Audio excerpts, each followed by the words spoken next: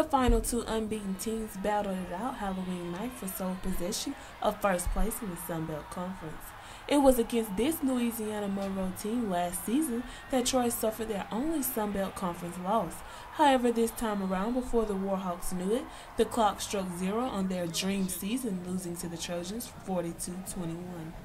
This was a big win. This was a team we'd been sort of targeted in our schedule because of what happened last year out there. And a couple of those guys that didn't show up out there last year showed up tonight. We're 5-0 in the conference now. We've beaten some good teams in the conference, so we're playing well right now. 5-game win streak.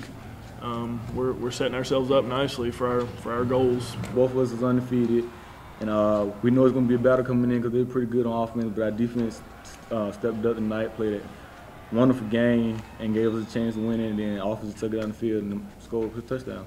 Wide receiver Jarrell Jernigan certainly did his part on offense, coming up just 25 yards short of breaking the school record for receiving yards. He's playing really well right now. Obviously, he had 203 yards receiving right here and a touchdown. So, yeah, he's playing really well right now, making plays.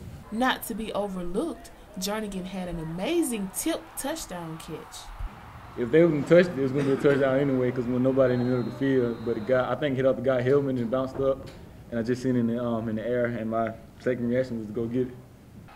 Linebacker Boris Lee was named Sunbelt Conference Defensive Player of the Week with multiple tackles and intercepted pass that he took back for a touchdown.